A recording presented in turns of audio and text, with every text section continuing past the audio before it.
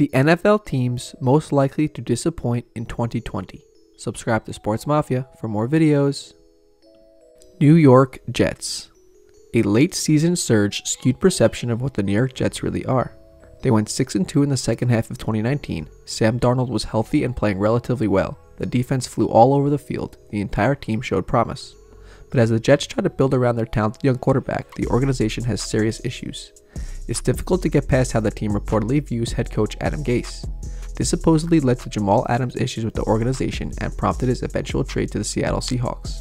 How does a team play consistently well for someone who has lost the locker room? A potential backslide is not all about Gase though. New York will have an entirely new starting offensive line in front of Darnold. While the group is certainly more talented after heavy investments in the position, the starting five will take time to gel before it works as a cohesive unit. Plus, the team still has question marks at wide receiver and edge rusher and in the secondary. Los Angeles Rams. When looking at the NFC West as a whole, the Los Angeles Rams don't hold any distinct advantage over the other three squads, aside from Aaron Donald's usual dominance. The Seahawks and possibly Cardinals have a better quarterback. Seattle and San Francisco have better running games. McVay no longer holds an edge in devising schemes, with Shanahan and Kingsbury calling plays. Defensively, Los Angeles finished 17th in points allowed per game, didn't renew defensive coordinator Wade Phillips' contract, and failed to add a significant performer to the unit this offseason. Instead, the linebacker trio of Corey Littleton, Dante Fowler Jr., and Clay Matthews are no longer with the team, while six-time Pro Bowl safety Eric Weddle retired. 18 months ago, the Rams were playing in Super Bowl 53 against the New England Patriots. Now, they're arguably the worst positioned squad in their division. McVay could very well experience his first losing season since taking over the team. Tennessee Titans. Ryan Tannehill's 2019 performance can be viewed in two ways. Either his recent work is a predictor of future success in a system ideally suited to his skill set, or he's the next flash in the pan who'll fizzle out after he fooled his team into signing him into a lucrative long-term contract extension.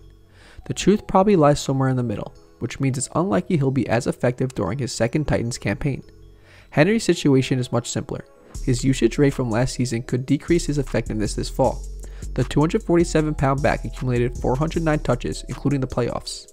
Yes, the league's leading rusher is a big physical back and only 26, but history shows the Titans should expect a dip in production from Henry after he carried such a heavy load. Tennessee is a well-coached team with a talented backfield. Even so, the Titans caught lightning in a bottle last season with a trip to the AFC Championship game and likely won't replicate that success. New England Patriots. The Patriots dynasty isn't dead, but it will surely look much different this season than it has in a very long time. From a talent standpoint, the team can still compete at a relatively high level. Really, any success New England experiences during the upcoming campaign hinges on Cam Newton's potential reemergence and how quickly the new-look squad comes together. He's come in right away, head down, and tried to pick it up as quick as possible. Running back Rex Burkhead told reporters of Newton, "His first impact has been great. He's just trying to learn as much as he can and mesh and gel with the rest of the guys."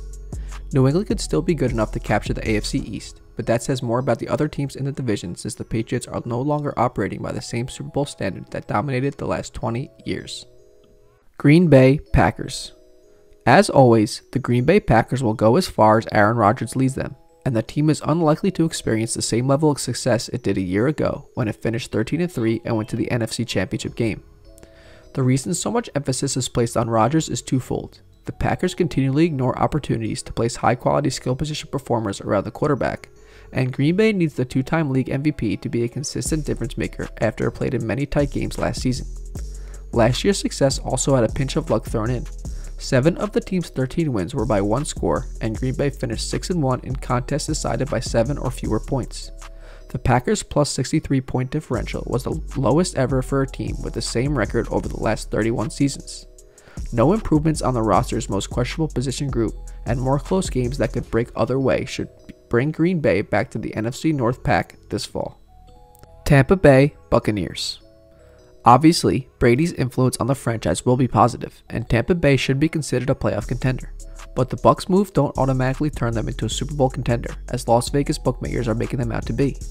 Despite the high-profile names added to the roster, the Buccaneers are still transitioning at quarterback, tight end, right tackle, and safety. It's not simply about the Buccaneers either. They play in a difficult NFC South that features one of the league's most stable, successful NFC franchises in the New Orleans Saints. The Atlanta Falcons had the same record as Tampa Bay last year. Dan Quinn's squad won its last 4 games and added Dante Fowler Jr., Todd Gurley, and Hayden Hurst this offseason. Brady and company will be fun to watch, but this group may not be a top 5 team in the NFC, let alone the entire NFL. Baltimore Ravens. Sometimes a team sets the bar so high, it's impossible to live up to that standard the following year. The Baltimore Ravens are in that position, in large part because of reigning MVP Lamar Jackson. The second-year quarterback smashed his position's rushing record with 1,206 yards last year. He helped lead the most prolific rushing offense in NFL history. As a passer, Jackson finished 1st, 3rd, and 8th in passing touchdowns, quarterback rating, and completion percentage. As a team, the Ravens posted 14 victories, including 10 straight to end the regular season before bowing out in the divisional round to the Titans. Not only could Baltimore's regular season performance be worse this year, but the Ravens also have plenty of competition within their own division to ruin any aspirations of a Super Bowl appearance. The Pittsburgh Steelers have a healthy Ben Roethlisberger behind center again. The Browns have so much talent and a new coaching staff, and even the Cincinnati Bengals are better.